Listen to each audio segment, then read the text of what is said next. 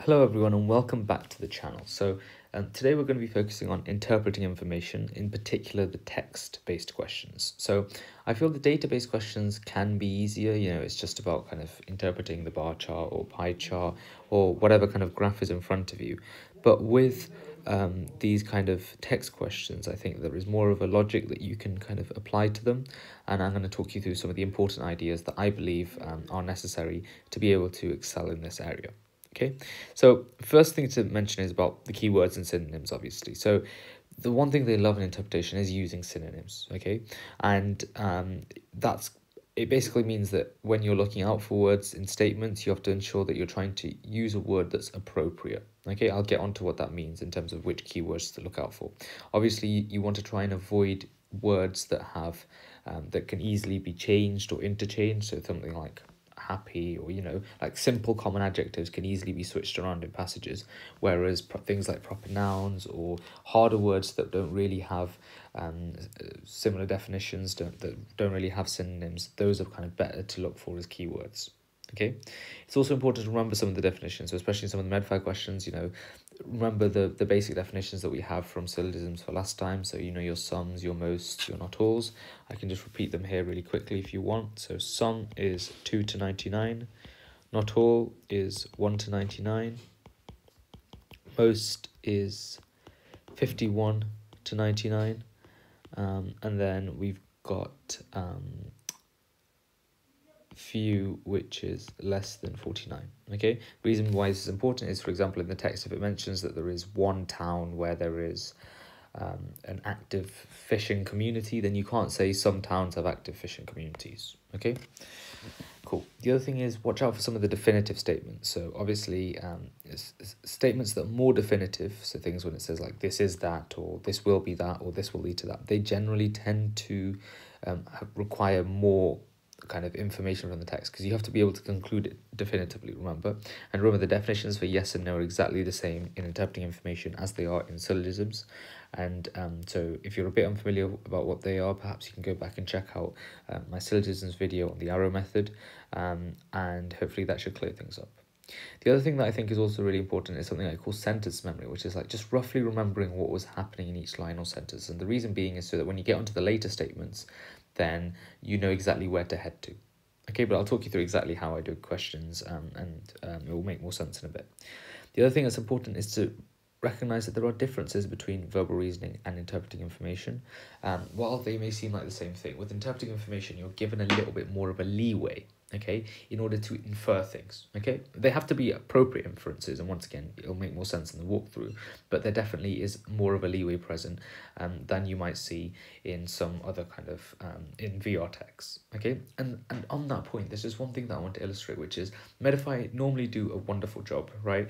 So although the questions are great, but I think with with interpreting information, this is one of the places where they're perhaps lacking a little bit, because I feel they don't really make room for as many inferences as you might see on the official Ucat question bank, which is why I recommend every single student of mine, or any student at all, when you're practicing for the Ucat, it's really, really imperative that you do at least all of the questions on the official Ucat question bank, okay? The reason being because those are the ones that are going to be most accurate and most representative, okay? And for that reason, it's really, really important that you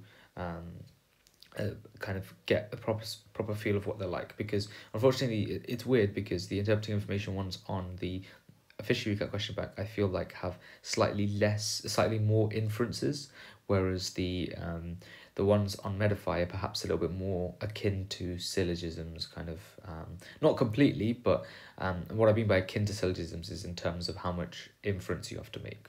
Okay, it'll make more sense as we come on to this next question. So with these questions, what I always like to do is I always like to read the first line of the passage. And what that allows me to do is it gives me just a rough idea of what the passage is about, so I know whether I want to continue or not. Because remember what I said, there's a really, really big kind of emphasis on exam techniques in terms of which questions you answer. It's not like you have to answer every single question immediately on your first run through. Okay, obviously, like I said, the syllogisms and interpreting information, because they are 2-mark questions, you probably will have to answer them at some point, but that doesn't necessarily mean you have to answer them all first. Okay, And so normally I like to do some of the easy ones. Sometimes there's more challenging ones, you know, there may be ones that are just look too complicated, or the subject matter is a little bit out of my depth, or I know nothing about it. So here I would say I would read the increasingly contrasting argument over the safety of any genetically modified crops shows no signs of receding.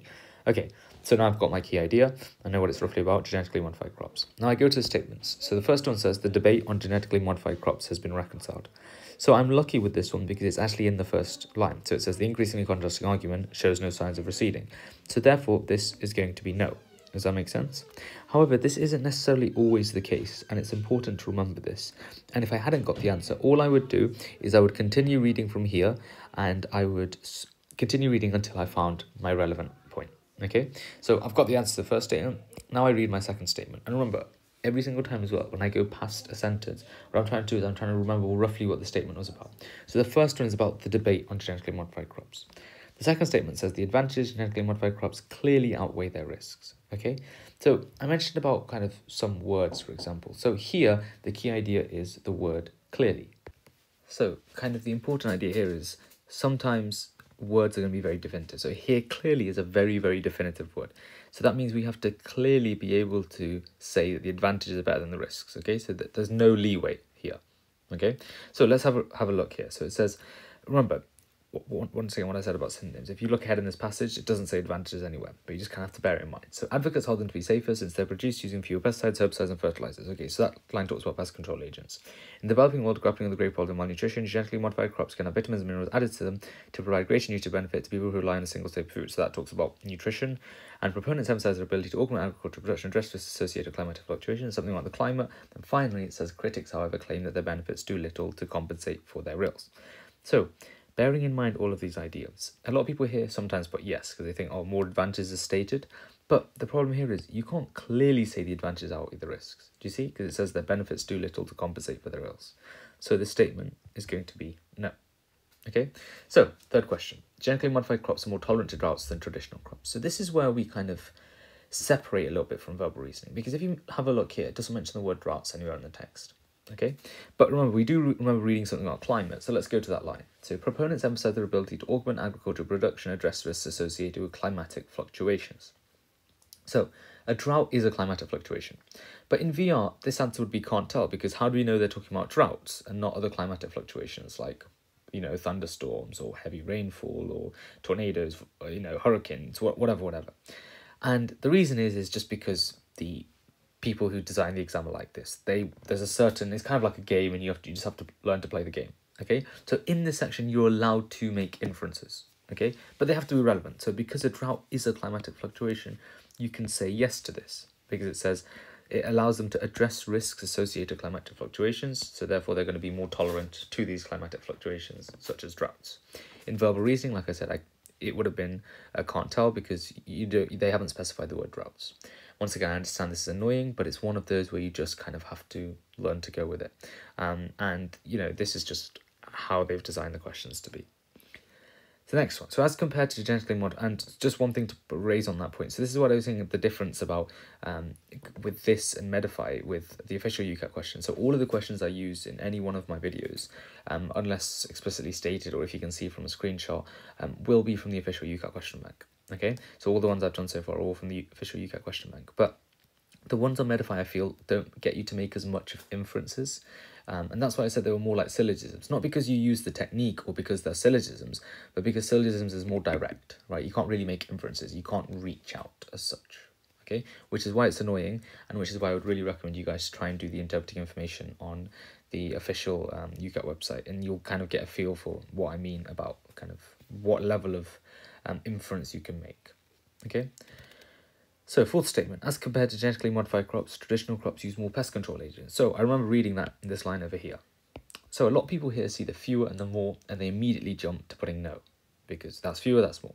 But if you read it carefully, it says, advocates hold them to be safer, talking about genetically modified crops, since they're produced using fewer pesticides. And here it says, as compared to genetically modified crops, traditional crops use more pest control agents. So, this is actually saying the same thing, but from opposite sides. Okay, so this is saying the same thing but from opposite sides. So this is actually true. And finally, people who primarily consume rice can get greater nourishment for genetically modified rice than traditional rice. So I know what you're probably thinking now, and perhaps you clocked onto the idea now. It doesn't say rice anywhere, But where do we remember reading about the nourishment idea? Well, this sentence. So in the developing world, grappling with the grave problem of malnutrition, genetically modified crops can have vitamins and minerals added to them to provide greater nutritive benefit to people who rely on a single staple food. You can probably see where I'm going with this. If someone primarily consumes rice, that is a single staple food. So therefore, you can once again make that inference. But the inference has to be relevant. So for example, if it said people who consume, I don't know, avocado on toast, then that would be wrong because that's not a single staple food. Do you get what I mean? So it has to be a relevant enough inference. Okay, so just to kind of wrap things up, I guess, and summarize. So I always read the first sentence first, just get an idea of the passage, and I go through the statements, and you just kind of keep reading until you get your answer, essentially, and then you stop, go to the next statement. Obviously, you'll probably finish reading the whole paragraph before you get through your statements, so then it's just a case of that memory, okay? And with interpreting information, obviously, it's not too bad if you don't remember, because obviously it's not like VR and there's just a massive chunk of text. So you can just look a little bit. I mean, you can always just go back and read it. But ideally, your memory should be good enough so that for the later questions, you know exactly where to head to. Okay? And that's, I think, a really, really important idea.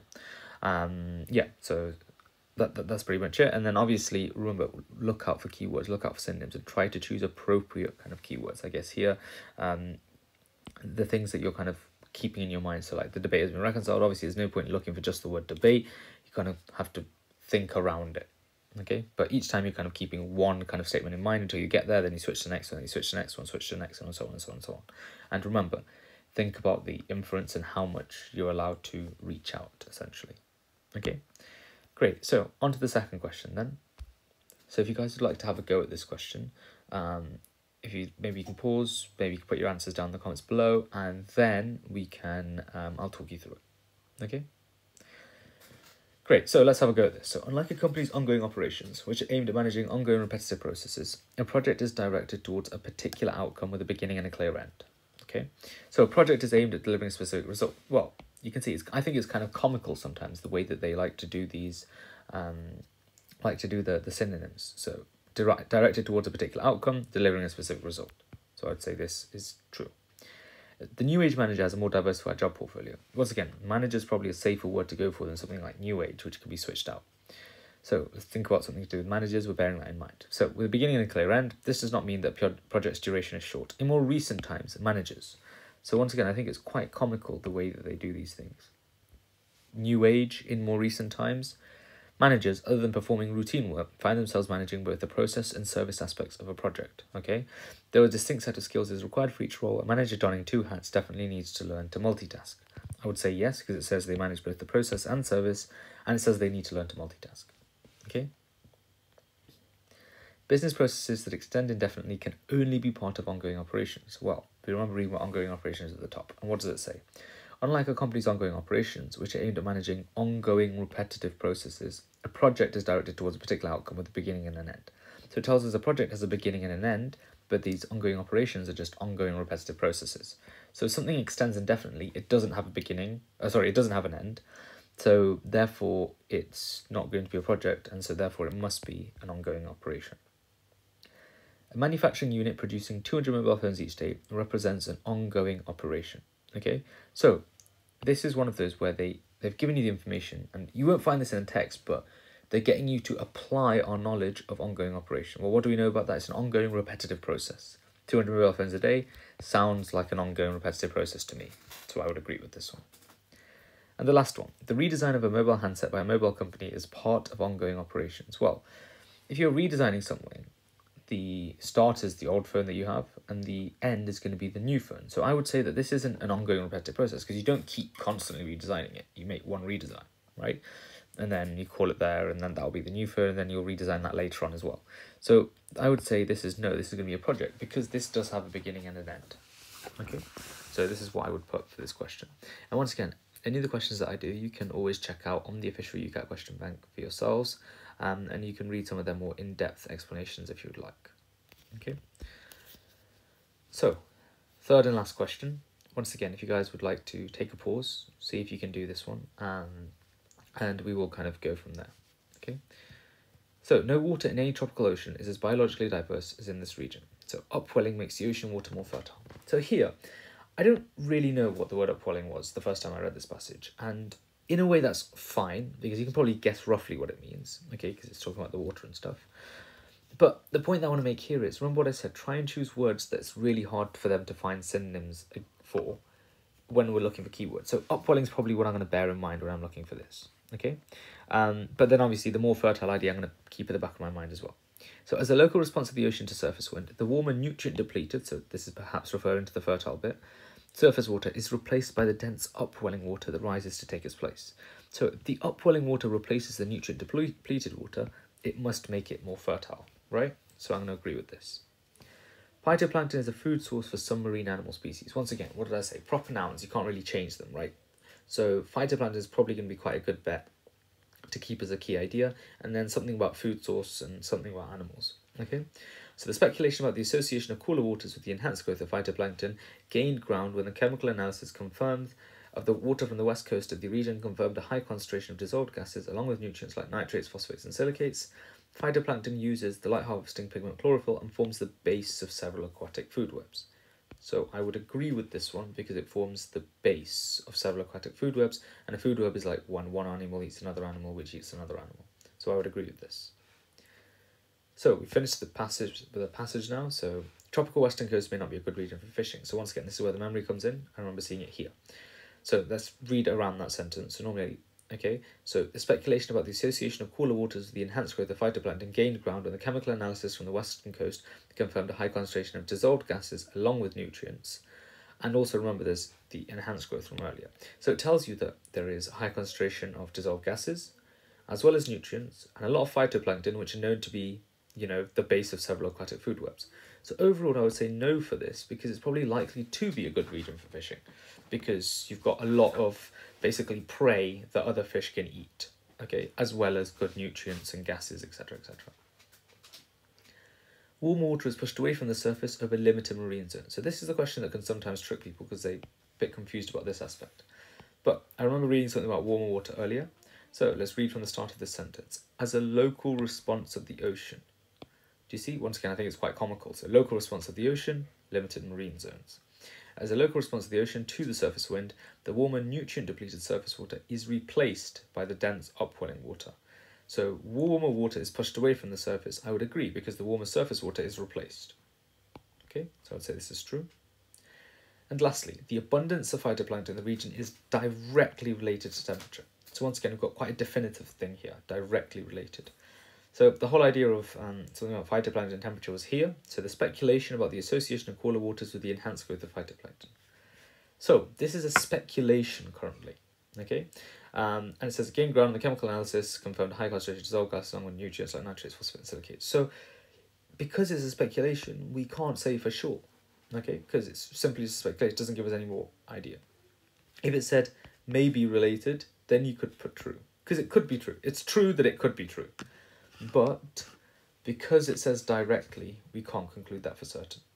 Okay, so once again, with interpreting information, like I said, there's no kind of, it's not a clear-cut method. This is just the way that I like to do it. Take a sentence by sentence. Some people like to read the whole passage. That's fine. I wouldn't really recommend it because you don't really have a direction as to what you're looking out for, and I think it's probably one of the more efficient ways to do it. But there are other interpreting information questions as well, which I think are important to understand, which I will also go through in another video. Okay, so I hope this makes sense. So thank you very much for watching. I hope it was helpful. And as always, please do comment down below any queries, if there's anything that you don't understand or if there's anything else that you'd like me to cover. I'm just trying to get through decision making as quickly as possible, and then we will move on to some of the other sections.